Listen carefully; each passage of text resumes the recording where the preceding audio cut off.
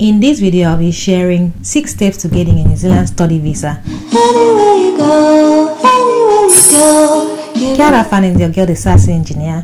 Previously, I shared 5 steps to getting a New Zealand work visa. In this video, I'll be sharing 6 steps to getting a New Zealand study visa, and this is especially useful for people who are looking to study in New Zealand. Before I get into it though, if you're seeing my face for the first time, welcome to the community. Make sure you hit the subscribe button to join us and learn about New Zealand. Like this video and the rest of my videos. If you are looking to come into New Zealand, there is a playlist on my channel called Coming to New Zealand. Make sure you check out that playlist. It's got everything you need to know about coming to New Zealand, the different pathways you can use, and all the information about the different visas that you can apply for. Think about the New Zealand visa that you can use to come to New Zealand. It's on my channel. Okay, make sure you check out that playlist, and if you know anyone who needs to know this information, share it to them as well. And I also have a playlist specifically for studying in New Zealand, and this would really be relevant to people who are looking to study in New Zealand. So I have collated a playlist that you can also go through it. Think of anything about studying in New Zealand, it's on that channel. I also have my blog. In case you're one who doesn't like to, watch YouTube videos and all that, you can check out my blog, thesassengineer.com, and go to the Study in New Zealand page and learn everything about it. And before I forget, make sure you check out the description box, because there are topics that are relevant to this subject matter, which is Study in New Zealand, in the description box. Check out those videos, watch the videos on that links before you ask your questions. Okay, all right, let's get into the topic of this video. The 6 steps to getting a New Zealand student visa. Who needs a student visa? Anyone who is coming to New Zealand to study will need a student visa. First step is research. Research. I cannot emphasize this enough. Research is very important. First of all, you are coming here to study, so you should know how to research. Ask questions. If you spend a lot of time on social media, you have your phones, you have your mobile phones, you go on TikTok, you go on Facebook, you go on Instagram, whatever social media, Twitch, whatever. You go on there, you watch videos, you laugh at humors, you comment, you fight with people on Twitter or whatever. You use your data to do all that. That same data is what you should use to research. You should be able to take out a few minutes or even an hour to do your research. What is research? Simply going on your web browser and asking your web browser like Google or Bing or whatever you use. Ask them questions. There's so much information out there. All you just need to do is to look for it. Research your study options. What do you want to study? Masters, PhD, BEng? What are the requirements to get this, admission? What is there available to you? Do they offer it in the same title? For instance, chemical engineering in your country, maybe process engineering in another country. In what department is it? The tertiary institution that you're interested in. Is it university? Is it Institute of Technology? Are they approved to admit international students? Do they offer the course that you want to study? There are 8 universities in New Zealand. There are many institutions of technologies. Check to be sure that they can admit international students, so you will not have any issues when you get to applying for your visa. What are the types of student visas? Because there are a few types of student visas here. The common one that is relevant to international students is a fee-paying student visa. Research the student visa requirements. In case you don't meet the eligibility criteria, you start gathering and doing all the things you need to do to meet the eligibility criteria. Check out this video that I made on how to apply for student visa. It also covers student visa requirements, eligibility criteria, the types of documents you require to add on, the process, the cost, and everything. So make sure you check this video, okay? And also find out the cost of the visa application. You don't want to be surprised. Again, when you check this how to apply for student visa video on my channel, you would learn about the application fees. Research for your spouse. Research your partner's or spouse visa option. Some of you would like to come with your partner and children, so your family. What are the options they have? What are their visa options? That one you don't have a problem, because everything you need to know is on my channel. Check out the video on how to bring your family if you are on a student visa, and make sure you check the description box, because there's a list of relevant videos too. So videos to bring your children, to bring your partner on a work visa, or your children on a student visa. Can your children study while you are also studying in New Zealand? Can they go to school? for those who have school age children. So make sure you check this video on bringing your family to New Zealand on a student visa. Also learn about the types of accommodation. Like you would have seen in on my channel, there are different types of accommodation. Some accommodation would favor students more than the others. So I have all talked about how to apply, where to find them in this video 1, 2, 3. Understand the cost of living in New Zealand is going to be very important to you as a student, because you are going to be broke. As you know that we are in cost of living crisis, so things are not as easy as it used to be. You are going to be a student, so you are most likely not going to be working full-time.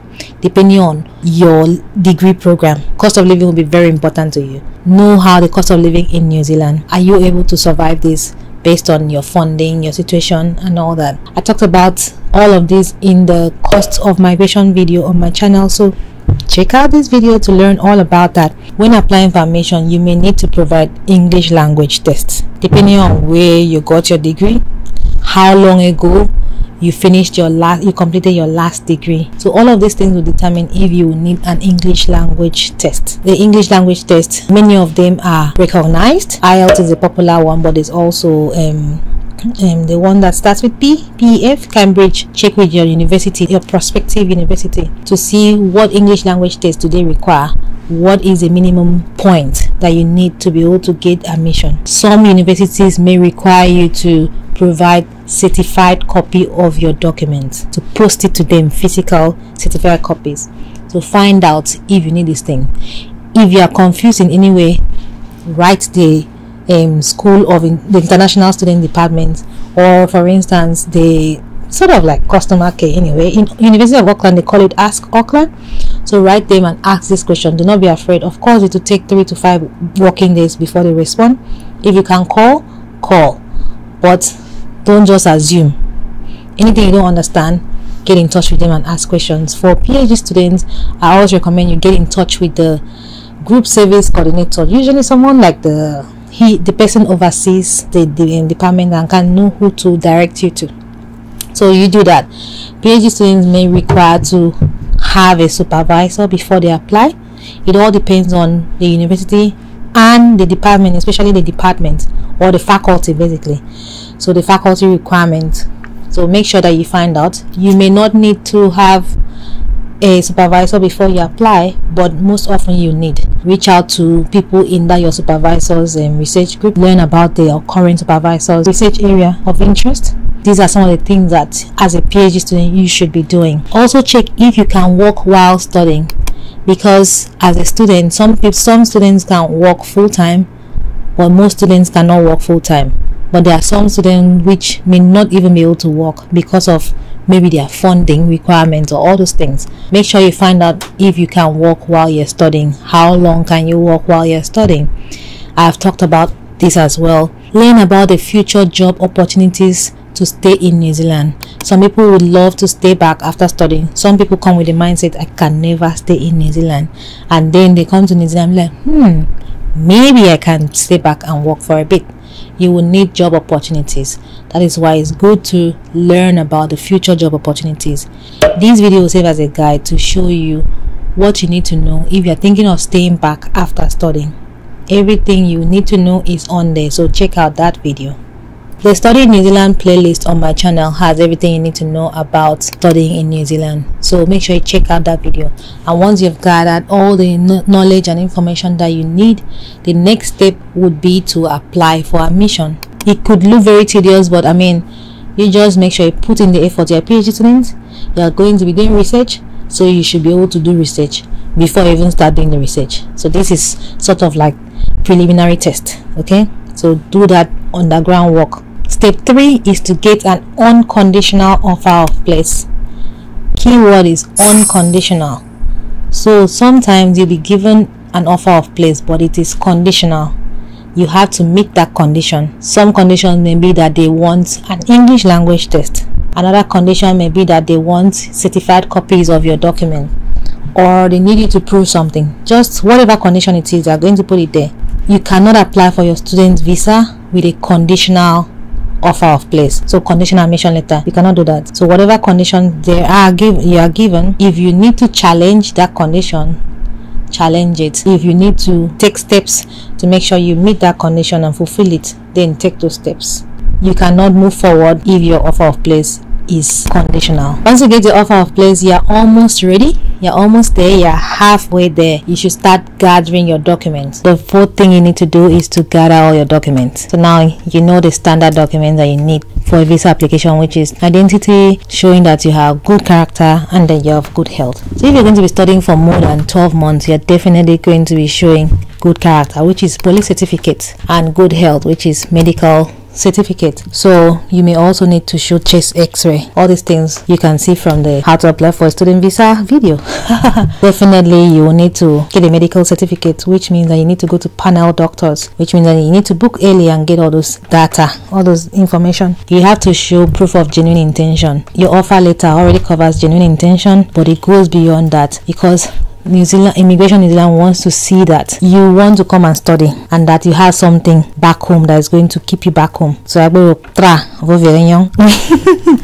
so they need to see that you have something back home. So show economic ties, as people call it. It can be work, it can be family, it can be investment, it can be all of the above, but you need strong ties to your home country. You also need to show that you have money to study, because studying is very expensive, okay? Especially if you are not doing a PhD, it's very expensive. So source of income, this could be from your own job. Maybe you have a source of income, you need to show that proof. If you don't, then you can go through scholarship. But Immigration New Zealand doesn't recognize all the scholarship. Of course, they recognize New Zealand scholarship because it's New Zealand. They recognize some international scholarship, they recognize scholarship from some countries, but there are some countries that even if you have scholarship from the government, they don't recognize it. How do you resolve that? That is something that you work out, but I guess in that case it will fall under financial guarantor. But some countries will not want to sign that form because it's going to be like a slap on their face. We are the government, we are giving you scholarship. Who do they think they are to not recognize our scholarship? So it's just something that you have to figure out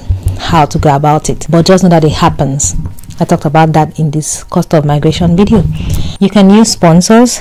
Sponsors are defined differently for Immigration New Zealand. A sponsor has to be a New Zealand citizen or New Zealand resident. If your sponsor does not fall under those categories, then that person is not seen as a sponsor to Immigration New Zealand. That person would maybe be a financial guarantor, but even that, there are conditions. I talked about that in Study New Zealand video, so check that out. You need to show proof of funds. Check out my proof of funds video to learn everything you need to know about showing proof, evidence of having money, basically. Evidence of English language, meeting English language criteria may be required. And the last one that will be required is the tuition fee payment. When I talked about it in this video, some of you had questions. If I do this, if I do that, if I pay half, does that mean I have to pay all? I'm going to say it here again. You don't need to pay the tuition fee for the complete length of study. So let's say you're studying for 3 years. You don't need to pay tuition fee for 3 years. You need to pay tuition fee for at least 1 year. But New Zealand immigration would only give you visa for the year that you paid tuition fee for, and the minimum is 1 year. So that means if you pay tuition fee for 1 year, they give you 1 year. If you pay for 2 years, they give you 2 years. Something in that line. And also remember the miscellaneous cost of living, which is 20,000 New Zealand dollars for a student. While you're gathering your documents, also find out the cost of this visa, because application fee depends on how you apply and where you're applying from. Most visa application fee depend on those two things. Now that you've gathered your documents, you are ready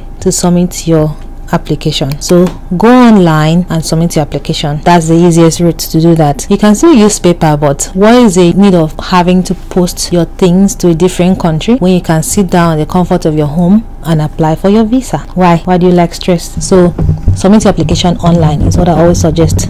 But also know that you're doing this application online, you're not doing face-to-face with someone, so they're not gauging your body reaction, how you react to questions and all that. So make sure that you add documents that would reduce all doubt or reduce it to minimum. Put yourself in the shoes of the immigration officer. If you receive that application that looks like your own, exactly like your own, would you approve that person's visa?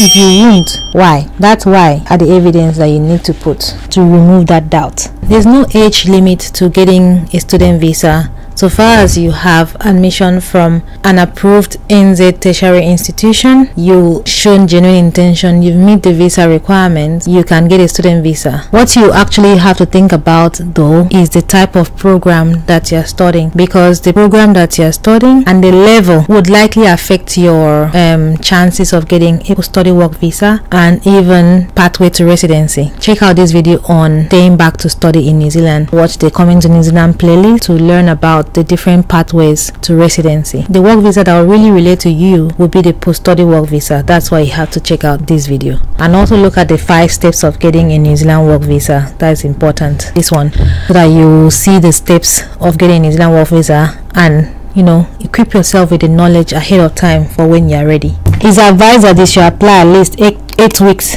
before you plan to come to New Zealand. So 8 weeks is what? 8 weeks is 2 months. So at least 2 months before you intend to come to New Zealand, apply. I would say apply more than 2 months. Apply like 6 months. Especially if you live anywhere outside Asia, Australia, this region, Pacific, Asia, Pacific region. If you live outside this region, apply at least 6 months ahead. Why am I saying this? When you submit your application, you will wait to get a decision, right? Once you get a decision, you have to book plane tickets. And those things are expensive. Right now, the cost of coming from Nigeria to New Zealand is around almost $4,000. Let's just say 3,500. So you can imagine. So that's return ticket. One way is still like 2,500. So that's expensive. You can imagine waiting 2 months to the time. Do you want to gamble that? Think about it. So when you submit your application, make sure that you submit early so that you get the decision early, so that in case they deny your visa, which is highly likely if you don't give enough documents, then you have time to reapply. When you're reapplying, you're applying fresh, paying a different fees. Once you submit your application, you are at the last step, which is generally out of your control, which is waiting for your visa decision. And that one is out of your control. All you just now need to do is wait. Sometimes they can get back to you and ask for more documents, but from my experience, for student visa, highly unlikely, especially if you are from where I am from. Highly unlikely they'll get back to you. They'll just reject and ask you to apply again. Like, it's a temporary visa, so you cannot appeal it. You just have to apply again and pay another application fees. That's why it's important at the 4th step, when you are gathering your documents, everything that will clear any doubts in the immigration officer's mind, add it. But also be careful, you don't add documents that will cause more problems to you. I would like to say that you can apply for your visa by yourself. You don't need an immigration advisor. Let me rephrase. It is not Immigration New Zealand's requirement that you use an immigration advisor or immigration lawyer. You can apply for your visa by yourself. You only use an immigration lawyer or advisor because you want to. To apply for admission, you can decide to use education agents. It's very common in Asian countries and Australia, this Asia Pacific area. It's very common to find education agents that help you find admission. It's not very common outside in like faraway places. Doesn't mean that it's non-existent. There are people who can help you to find admission. Of course, you're going to pay them. It's not free. But if you don't want to use them, you can do it yourself. Those are the 6 steps to getting a New Zealand student visa. Let me recap. Research.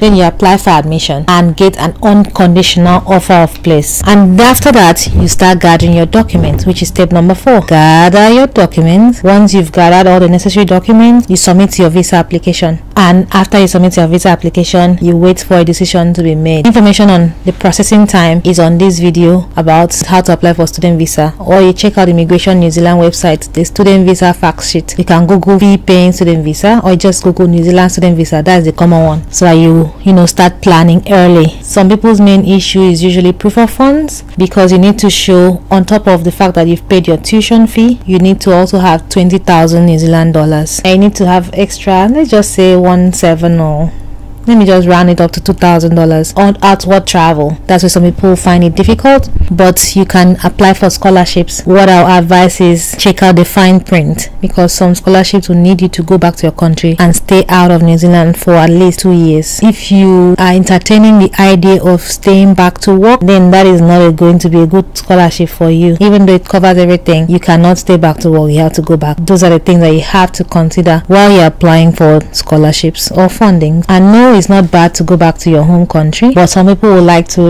experience working outside their home country. So if you have that kind of scholarship, it may deter you from having that experience. I was supposed to keep this brief, but I've ended up making it long. along. I hope you found this video helpful. Make sure you click the subscribe button to join the community. Click the like button to like this video. Check out the Study in New Zealand playlist. Also check out the Coming to New Zealand playlist on my channel. Everything you need to know is on there. Those resources are very free for you to use. Watch all the videos to the end. Check the description box. If you need to contact me, detail on how to reach me are in the description box. If you want a one-on-one, there's also the link there. Check the description box. Very important. Thanks for staying to the end. It's your girl, the Sassy Engineer. Toodles.